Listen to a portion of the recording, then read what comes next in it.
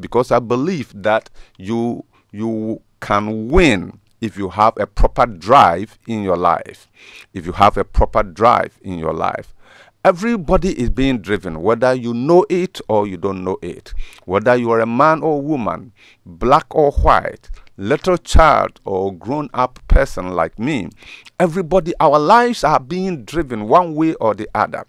And God has decided that the only option you have is to choose who drives you or what drives you. There are some people, they open up their spirit and they allow wrong drives. They allow wrong spirit to drive their life.